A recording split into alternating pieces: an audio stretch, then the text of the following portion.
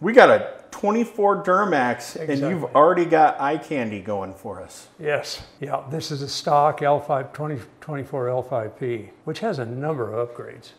So what we're looking at is the air intake horn, what we call a monster rem application. The stock air intake horn, which is plastic, is compromised in its flow section and also compromised in the final choke diameter, the outlet size, into the compressor wheel. And we found that with a little bit of science, we could increase that outlet size, get better flow, increase the flow path through here, which I'll show you comparatively in a moment, and have less pressure drop from here to the compressor, basically unloading the compressor again, requiring less drive pressure to run the system. Also, the volume and the way we flow onto the wheel is more uniform than the stock setup. So it loads the wheel symmetrically, gives you better compressor efficiency, which also drops the drive pressure requirement. Nice. It makes less heat to the air when it compresses it. The volume also gives you what I call gulp capacity. When you nail it, the flow into the compressor is instantaneous. It's present right at the face of the compressor wheel. It doesn't take a while to get there. It's there. The applications that are in the field right now, we're getting, man, I feel the improved throttle response. Oh, it's that noticeable. It's seat of the pants. Wow. It's not a real expensive piece either. It's not like $1,000 or something. So I believe it's under $300, $290 something. And I'll show you the difference over here a little more dramatically, just to show you what we're doing. This is a cross section of this compressor. As you can see, we've got a stock from GM. We have a billet wheel in this turbocharger. What we're changing is this part, the red part from here out. From here in is the stock turbocharger. And it has a system called anti-surge. What is surge? Surge is when you're asking for a lot of boost pressure, a lot of pressure ratio at a low mass flow. You're not moving a lot of air, but you're asking for a lot of pressure. So what happens is it inhales into the wheel, goes out into the compressor out, and into the boost tube to the intercooler. It gets to a point, as you're rolling into the throttle, the grip on the air is kind of thin, so to speak, and you're asking the wheel to put a lot of pressure, it loses the grip. The flow that's in here is now at a higher pressure than in the wheel. It reverses flow through the wheel. The flow goes backwards through the wheel and into here, and in some cases, all the way to the air filter. Wow. You get this pulse of hot air. You can hear it do it. Oh, yeah. I mean, it goes choo-choo-choo-choo-choo, Yeah. like that. But not in a cool blow-off valve kind of way. No, it's pretty severe. We were testing on the dyno some of the competitive products which increase the surge and in a lot of cases defeat the surge system. So what happens here is the air comes back into the wheel, flows backwards through the wheel, and we've got this slot right here into this chamber that's annular. It goes all the way around. That high pressure hot air pulse gets absorbed in here, and then it goes back into flow in this air gap right here. So outside the compressor wheel, so you're not discharging it back on the compressor wheel itself. Exactly. And then it flows back into the system. So it'll run there.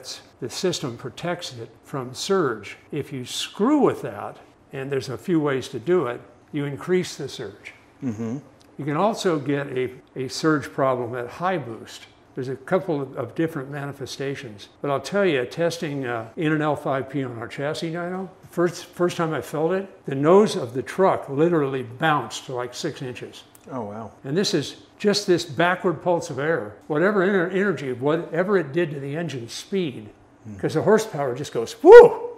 And then it comes back, and then it goes down. So the nose of the truck is going up and down because the horsepower is going up and down. And you're at wide open throttle. It's like, what the hell is this?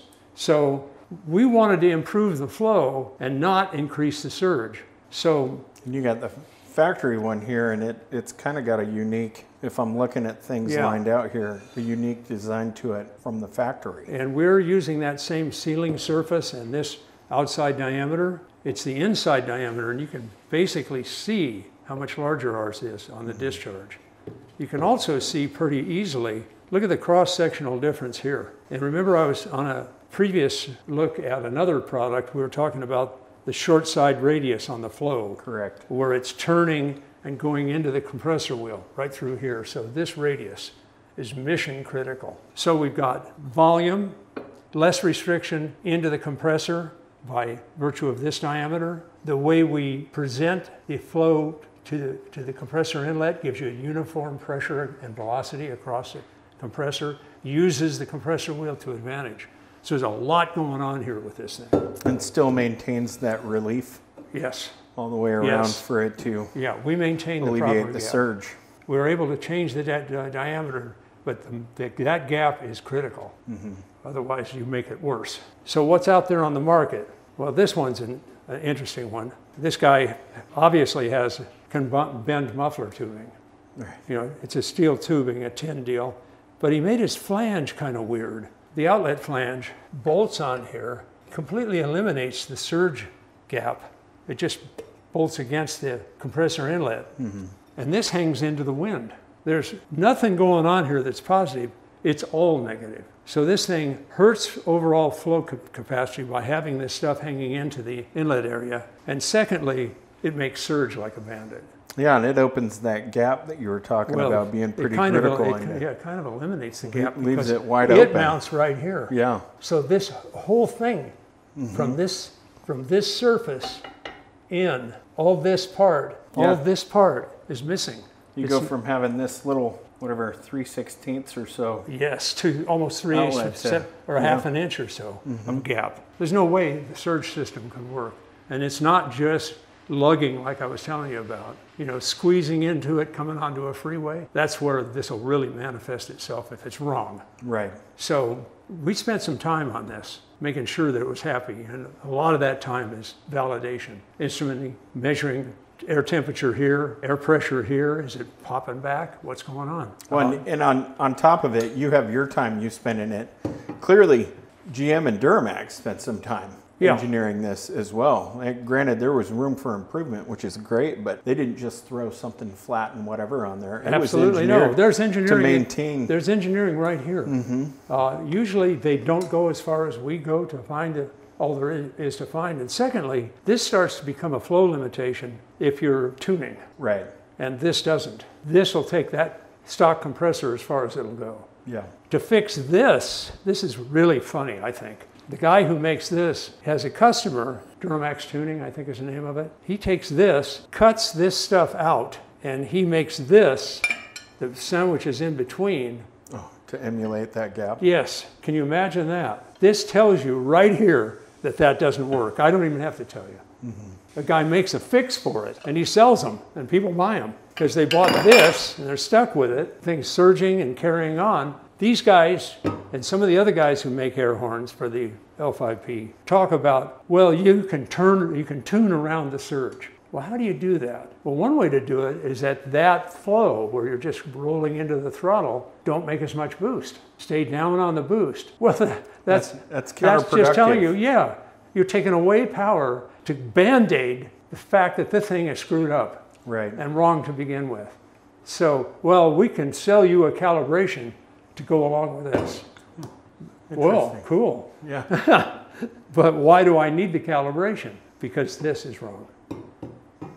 Well, then you can just bypass all of it and get the right thing and have room for growth, all the room you'll need. Well, that's what you'll end up with here. Yeah. Yeah.